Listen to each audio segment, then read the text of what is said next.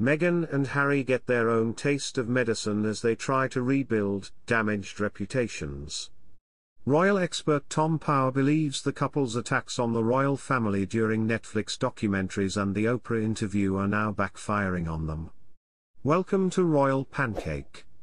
Please don't forget to subscribe and hit the notification bell, so you don't miss any updates about the British royal family. The Duke and Duchess of Sussex have suffered several major blows in recent months after the cancellation of their contract with Spotify. Speculation is now rife that the couple is spurned by the Hollywood elite, while Meghan is said to be trying to distance herself from brand Sussex.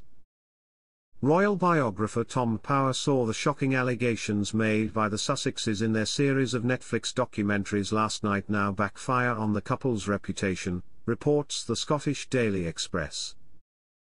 The expert went on to say he believes Meghan in particular will be looking to hit back at her attacks on the royal family during their infamous interview with Oprah Winfrey in 2021. Speaking to OK, he said, "They started tasting the medicine they handed out during the Oprah Winfrey interview. They are finding it very difficult to maintain their brand reputation. They are constantly having to stand up for themselves, and they are taking advantage of opportunities that no longer exist.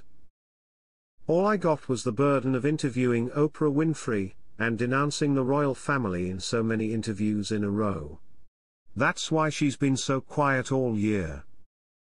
She knows they've probably gone too far and she doesn't know how to get out of it now.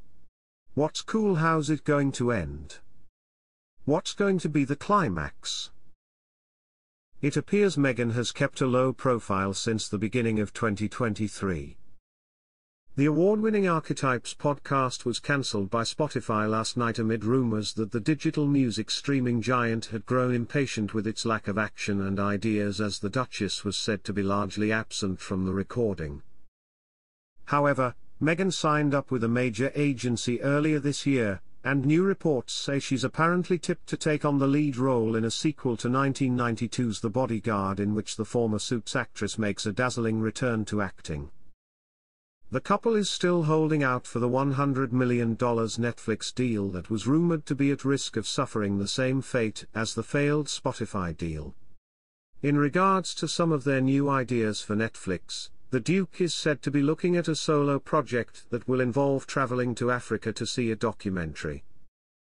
Prince Harry is known to have a great emotional connection with the continent, particularly Botswana, and took Meghan on a camping trip there on their third date.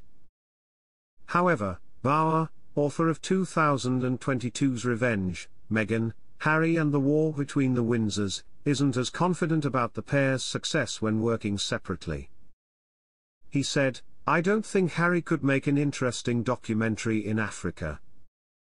Harry has big problems. And I don't think Meghan has a brand to sell because it's so controversial. She brings a lot of baggage now. They both have problems." It's also rumored that Meghan is considering relaunching her lifestyle blog, The Take, which she previously closed after becoming part of the royal family. The Duchess reportedly hopes to be as successful as Gwyneth Paltrow's Goop or Kourtney Kardashian's Poosh.